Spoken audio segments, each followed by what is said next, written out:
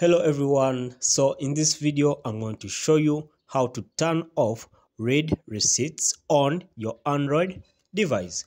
Okay, so first and foremost you need to come to your applications, then you look for the messages application. Okay, so I'm not seeing it. So if you're not seeing it, you can come to the search bar, then you type in messages. Okay, so we are not looking for messenger, we are looking for messages. Okay, let me repeat for you. You search messages. All right, so this is the messages application, as you can see. Okay, so you come and open the messages application.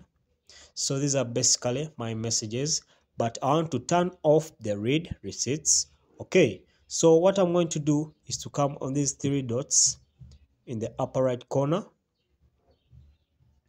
Then I come to settings here. So when I come to settings, I come to general here. Okay, so when I come to general, I'll come to chat features. Okay, chat features. Okay. So you tap on chat features. So when you tap on chat features, you will see here send read receipts. So what you have to do is just to turn it off. You just tap on this icon here. It is like a switch. You can turn it off and on.